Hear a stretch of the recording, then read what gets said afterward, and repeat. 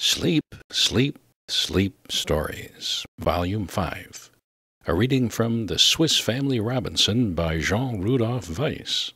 Chapter 1, Shipwrecked. Read by Grampa Beesley. These readings are meant to soothe you to sleepiness. The Swiss Family Robinson. Chapter 1, Shipwrecked. For many days we had been tempest-tossed. 6 times had the darkness closed over a wild and terrific scene, and returning light as often brought but renewed distress, for the raging storm increased in fury until on the 7th day all hope was lost. We were driven completely out of our course. No conjecture could be formed as to our whereabouts. The crew had lost heart and were utterly exhausted by incessant labor. The riven masts had gone by the board, leaks had been sprung in every direction, and the water, which rushed in, gained upon us rapidly. Instead of reckless oaths, the seamen now uttered frantic cries to God for mercy, mingled with strange and often ludicrous vows, to be performed should deliverance be granted. Every man on board alternately commended his soul to his Creator, and strove to bethink himself of some means of saving his life. My heart sank as I looked round upon my family in the midst of these horrors. Our 4 young sons were overpowered by terror. "Dear children," said I, "if the Lord will, he can save us even from this fearful peril. If not, let us calmly yield our lives into his hand, and think of the joy and blessedness of finding ourselves forever and ever united in that happy home above." At these words my weeping wife looked bravely up, and, as the boys clustered round her, she began to cheer and encourage them with calm and loving words. I rejoiced to see her fortitude, though my heart was ready to break as I gazed on my dear ones. We knelt down together one after another, praying with deep earnestness and emotion. Fritz in particular besought help and deliverance for his dear parents and brothers, as though quite forgetting himself. Our hearts were soothed by the never-failing comfort of childlike, confiding prayer, and the horror of our situation seemed less overwhelming. Ah, thought I, the Lord will hear our prayer. He will help us.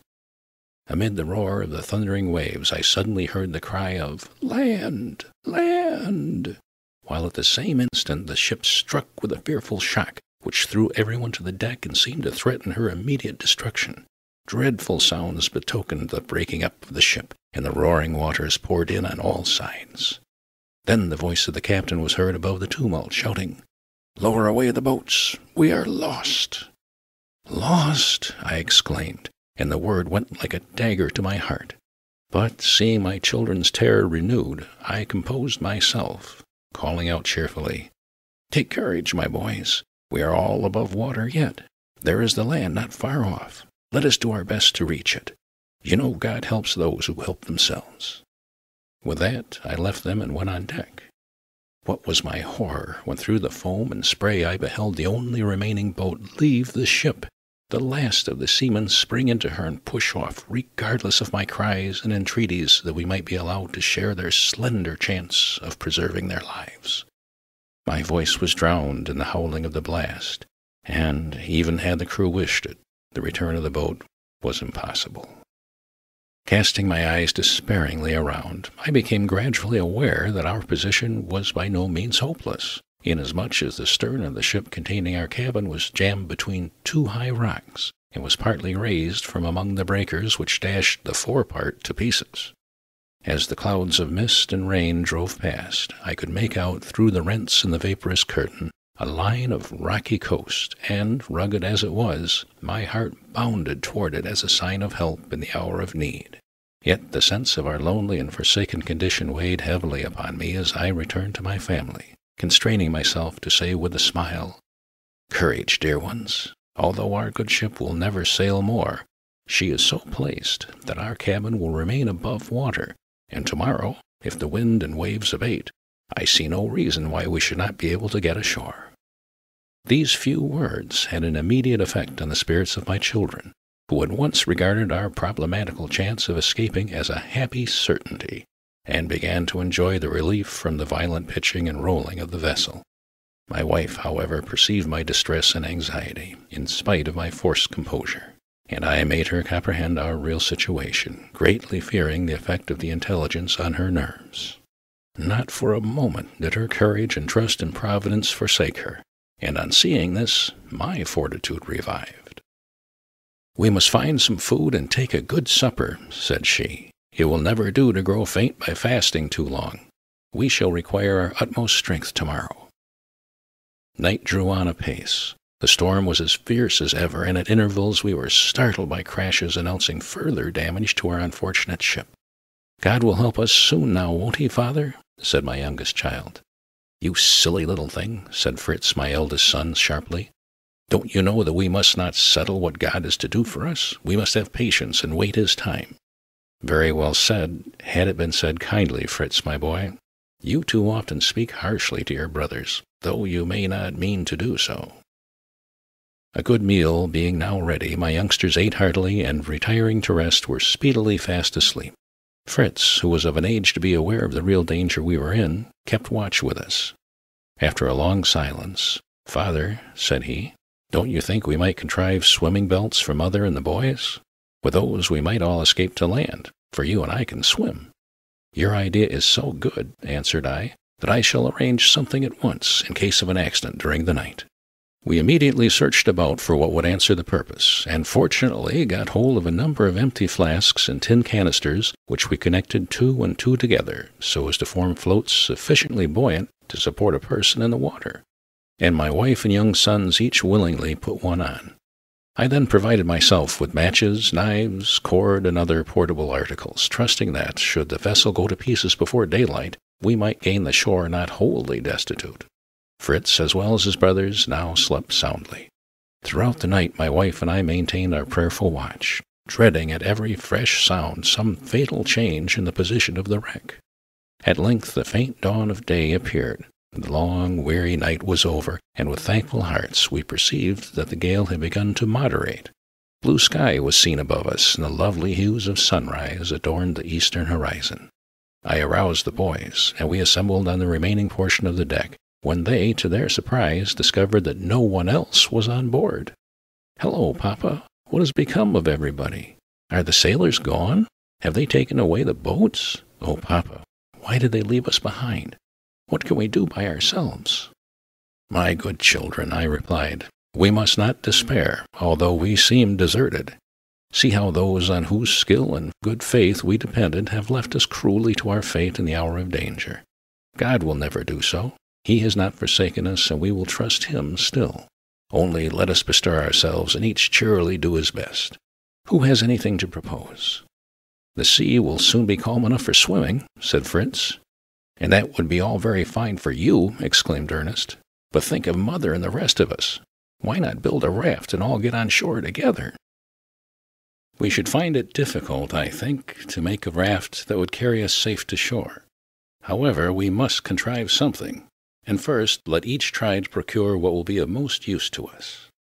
Away we all went to see what was to be found, I myself proceeding to examine, as of great consequence, the supplies of provisions and fresh water within our reach. My wife took our youngest son, Franz, to help her to feed the unfortunate animals on board, who were in a pitiful plight, having been neglected for several days. Fritz hastened to the arm chest, Ernest to look for tools, and Jack went toward the captain's cabin, the door of which he no sooner opened than out sprang two splendid large dogs, who testified their extreme delight and gratitude by such tremendous bounds that they knocked their little deliverer completely head over heels, frightening him nearly out of his wits. Jack did not long yield to either fear or to anger. He presently recovered himself. The dogs seemed to ask pardon by vehemently licking his face and hands, and so, seizing the larger by the ears, he jumped on his back and, to my great amusement, coolly rode to meet me as I came up the hatchway. When we reassembled in the cabin, we all displayed our treasures. Fritz brought a couple of guns, shot belt, powder flasks, and plenty of bullets. Ernest produced a cap full of nails, an axe, and a hammer, while pincers, chisels, and augers stuck out of all his pockets. Little Franz carried a box and eagerly began to show us the nice little sharp hooks it contained. "Well done, Franz," cried I. "These fishhooks, which you, the youngest, have found, may contribute more than anything else in the ship to save our lives by procuring food for us.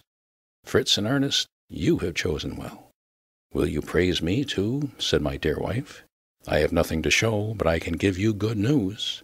Some useful animals are still alive. A cow, a donkey, 2 goats, 6 sheep, a ram, and a fine sow. I was but just in time to save their lives by taking food to them." "All these things are excellent indeed," said I. "But my friend Jack here has presented me with a couple of huge, hungry, useless dogs, who will eat more than any of us." "Oh, Papa, they will be of use? Why, they will help us to hunt when we get on shore." "No doubt they will, if ever we do get on shore, Jack. But I must say I don't know how it is to be done." "Can't we each get into a big tub and float there?" returned he. "I have often sailed splendidly like that round the pond at home." "My child, you have hit on a capital idea," cried I. "Now, Ernest, let me have your tools, hammers, nails, saws, augers, and all, and then make haste to collect any tubs you can find." We very soon found 4 large casks made of sound wood and strongly bound with iron hoops. They were floating with many other things in the water in the hold, but we managed to fish them out and drag them to a suitable place for launching them. They were exactly what I wanted, and I succeeded in sawing them across the middle. Hard work it was, and we were glad enough to stop and refresh ourselves with wine and biscuits. My 8 tubs now stood ranged in a row near the water's edge, and I looked at them with great satisfaction. To my surprise, my wife did not seem to share my pleasure. "I shall never," said she, "muster courage to get into one of these." "Do not be too sure of that, dear wife. When you see my contrivance completed, you will perhaps prefer it to this immovable wreck." I next procured a long, thin plank on which my tubs could be fixed, and the 2 ends of this I bent upwards so as to form a keel. 2 other planks were nailed along the sides of the tubs. They also, being flexible, were brought to a point at each end and all firmly secured and nailed together. I felt satisfied that in smooth water this craft would be perfectly trustworthy. But when we thought all was ready for the launch, we found, to our dismay, that the grand contrivance was so heavy and clumsy that even our united efforts could not move it an inch. "I must have a lever," cried I. "Run and fetch the capstan bar." Fritz quickly brought one, and having formed rollers by cutting up a long spar, I raised the forepart of my boat with the bar, and my sons placed a roller under it. "How is it, father," inquired Ernest, "that with that thing you alone can do more than all of us together?" I explained, as well as I could in a hurry, the principle of the lever, and promised to have a long talk on the subject of mechanics should we have a future opportunity. I now made fast a long rope to the stern of our boat, attaching the other end to a beam. Then, placing a second and third roller under it, we once more began to push, this time with success, and soon our gallant craft was safely launched. So swiftly indeed did she glide into the water that, but for the rope, she would have passed beyond our reach. The boys wished to jump in directly, but alas, she leaned so much on one side that they could not venture to do so. Some heavy things being thrown in, however, the boat righted itself by degrees, and the boys were so delighted that they struggled which should first leap in to have the fun of sitting down in the tubs.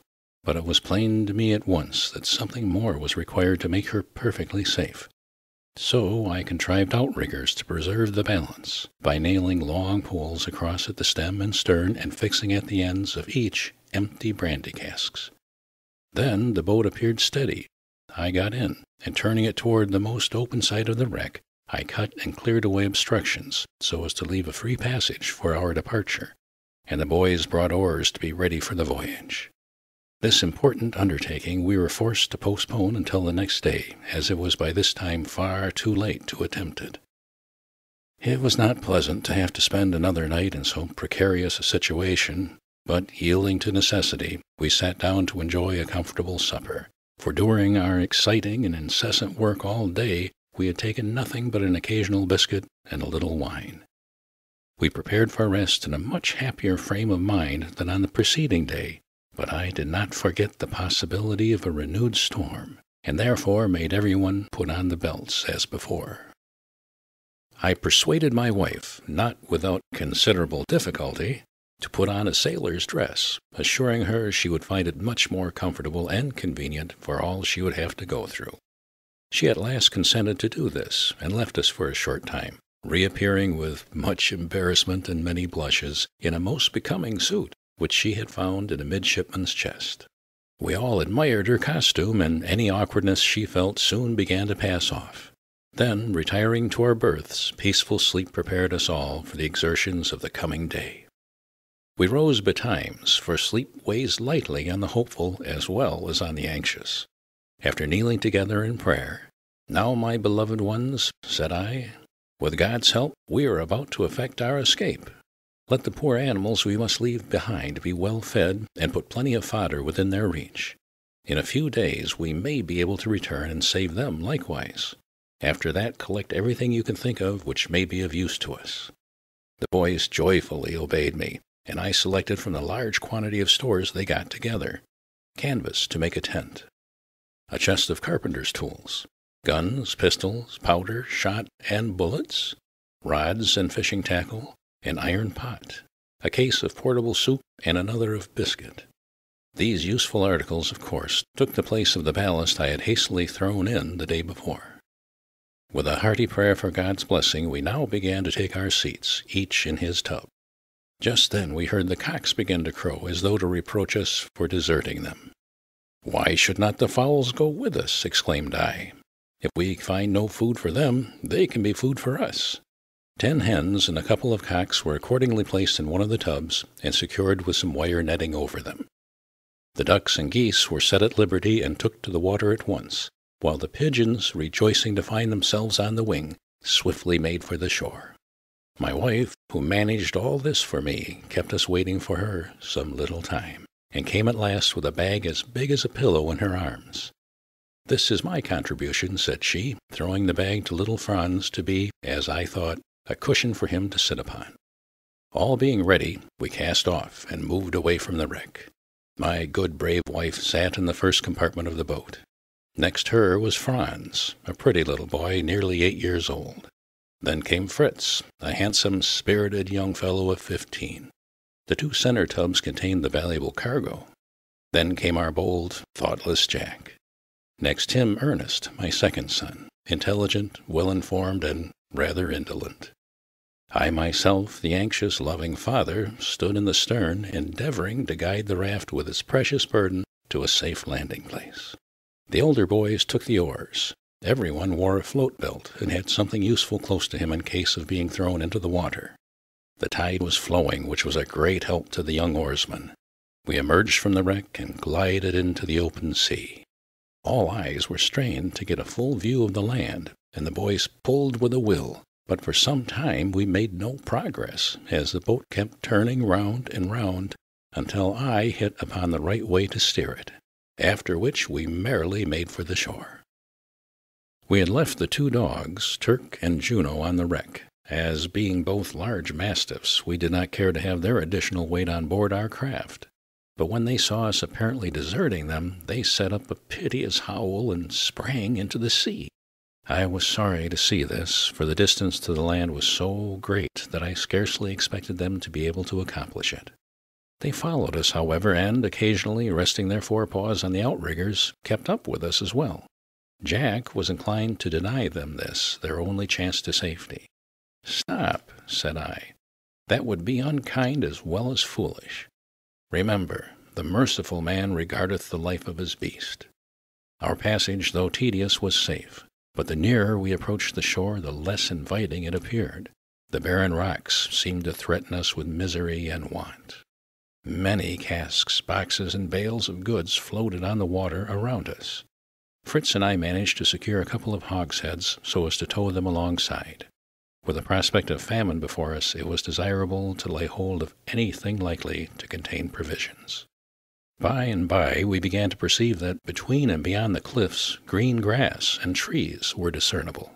Fritz could distinguish many tall palms, and Ernest hoped they would prove to be coconut trees, and enjoyed the thoughts of drinking the refreshing milk. "I am very sorry I never thought of bringing away the captain's telescope," said I. "Oh, look here, father," cried Jack, drawing a little spyglass joyfully out of his pocket. By means of this glass I made out that at some distance to the left the coast was much more inviting. A strong current, however, carried us directly toward the frowning rocks, but I presently observed an opening where a stream flowed into the sea, and saw that our geese and ducks were swimming toward this place. I steered after them into the creek, and we found ourselves in a small bay or inlet where the water was perfectly smooth and of moderate depth. The ground sloped gently upward from the low banks of the cliffs, which here retired inland, leaving a small plain on which it was easy for us to land. Everyone sprang gladly out of the boat but little Franz, who, lying packed in his tub like a potted shrimp, had to be lifted out by his mother. The dogs had scrambled on shore before us. They received us with loud barking and the wildest demonstrations of delight. The geese and ducks kept up an incessant din, added to which was the screaming and croaking of flamingos and penguins, whose dominion we were invading. The noise was deafening, but far from unwelcome to me, as I thought of the good dinners the birds might furnish. As soon as we could gather our children around us on dry land, we knelt to offer thanks and praise for our merciful escape, and with full hearts we commended ourselves to God's good keeping for the time to come. All hands then briskly fell to the work of unloading, and oh, how rich we felt ourselves as we did so. The poultry we left at liberty to forage for themselves, and set about finding a suitable place to erect a tent in which to pass the night. This we speedily did, thrusting a long spar into a hole in the rock, and supporting the other end by a pole firmly planted in the ground. We formed a framework over which we stretched the sailcloth we had brought. Besides fastening this down with pegs, we placed our heavy chests and boxes on the border of the canvas, and arranged hooks so as to be able to close up the entrance during the night. When this was accomplished, the boys ran to collect moss and grass to spread in the tent for our beds, while I arranged a fireplace with some large flat stones near the brook which flowed close by. Dry twigs and seaweed were soon in a blaze on the hearth. I filled the iron pot with water, and, giving my wife several cakes of the portable soup, she established herself as our cook, with little Franz to help her. He, thinking his mother was melting some glue for carpentering, was eager to know what Papa was going to make next. "This is to be soup for your dinner, my child. Do you think these cakes look like glue?" "Yes, indeed I do," replied Franz, "and I should not much like to taste glue soup. Don't you want some beef or mutton, Mamma?" "Where can I get it, dear?" said she. "We are a long way from a butcher's shop, but these cakes are made of the juice of good meat, boiled till it becomes a strong, stiff jelly. People take them when they go to sea, because on a long voyage they can only have salt meat, which will not make nice soup." Fritz, meanwhile, leaving a loaded gun with me, took another himself and went along the rough coast to see what lay beyond the stream. This fatiguing sort of walk not suiting Ernest's fancy, he sauntered down to the beach, and Jack scrambled among the rocks, searching for shellfish. I was anxious to land the 2 casks which were floating alongside our boat, but on attempting to do so I found that I could not get them up the bank on which we had landed, and was therefore obliged to look for a more convenient spot. As I did so, I was startled by hearing Jack shouting for help as though in a great danger. He was at some distance, and I hurried toward him with a hatchet in my hand.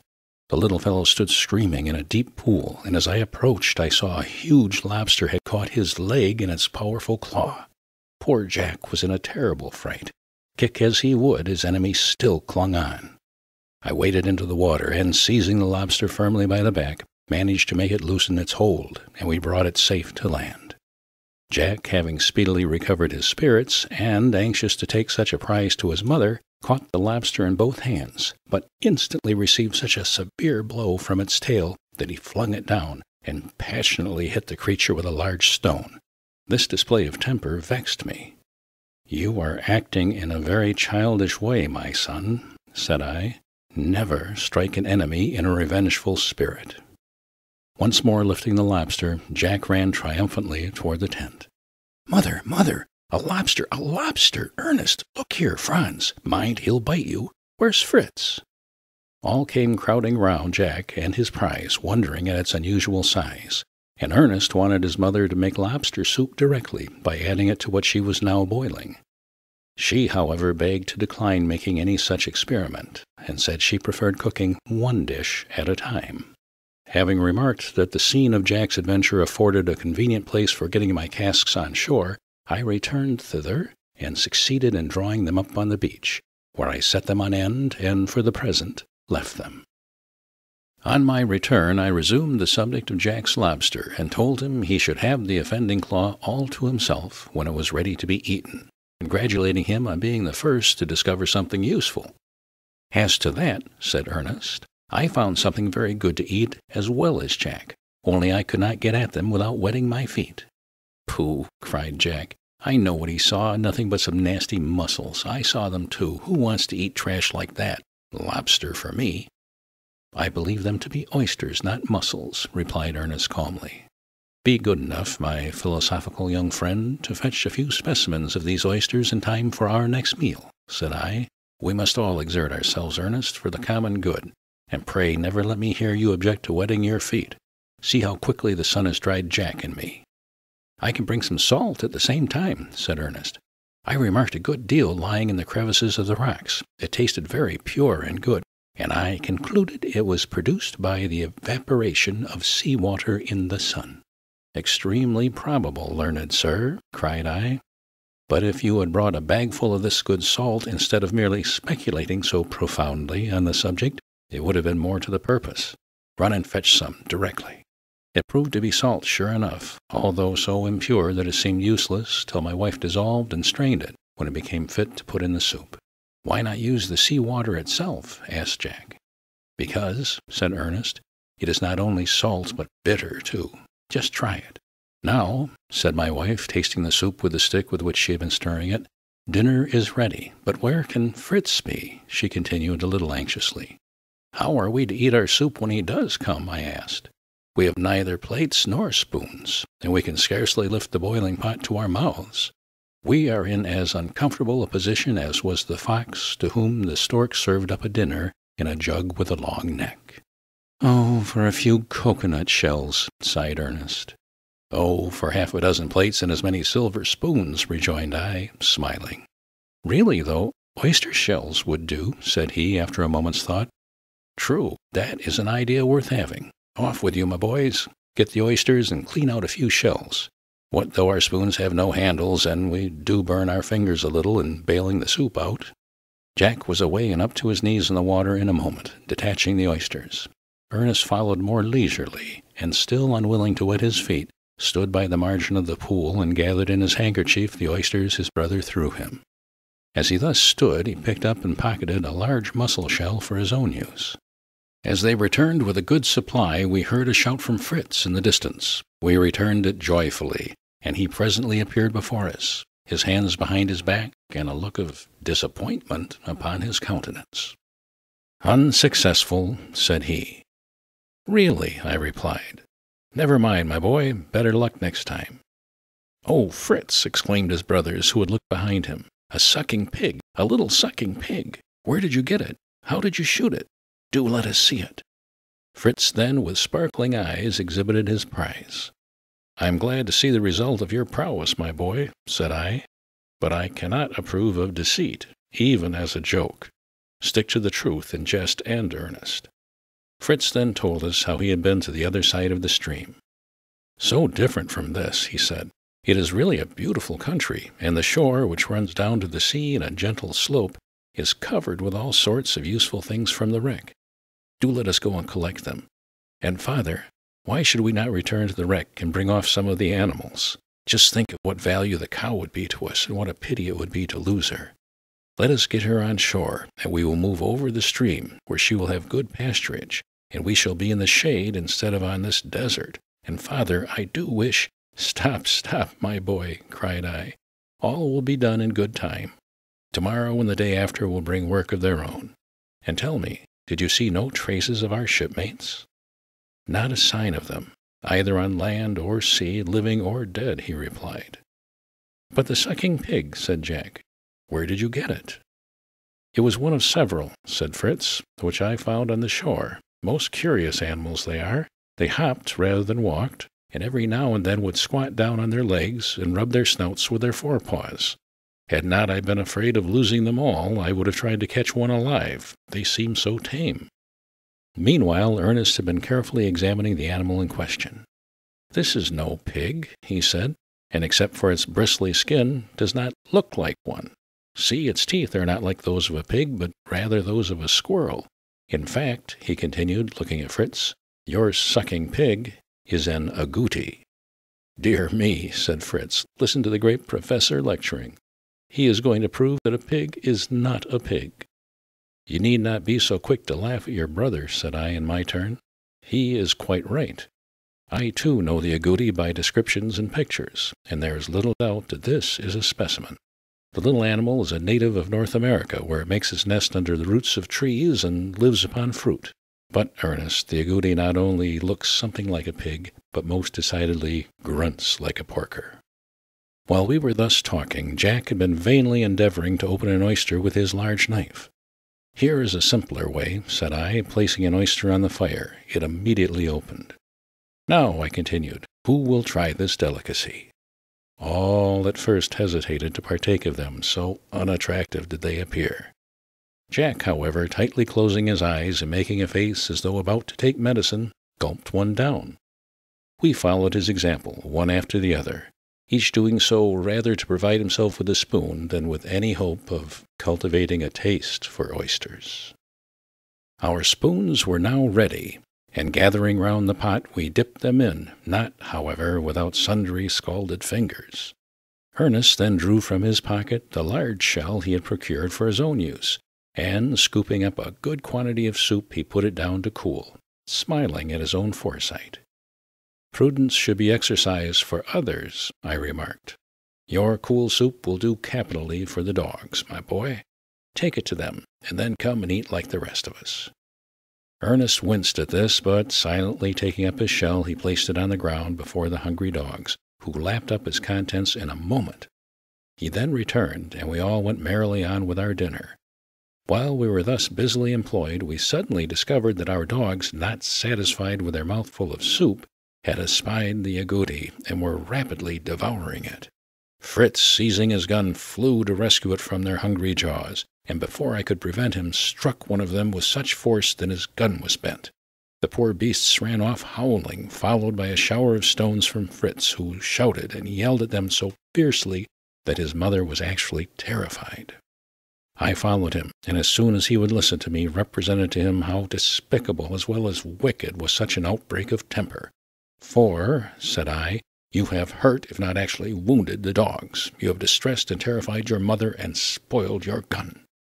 Though Fritz's passion was easily aroused, it never lasted long, and speedily recovering himself, immediately he entreated his mother's pardon, and expressed his sorrow for his fault. By this time the sun was sinking beneath the horizon, and the poultry, which had been straying to some little distance, gathered round us, and began to pick up the crumbs of biscuit which had fallen during our repast. My wife hereupon drew from her mysterious bag some handfuls of oats, peas, and other grain, and with them began to feed the poultry.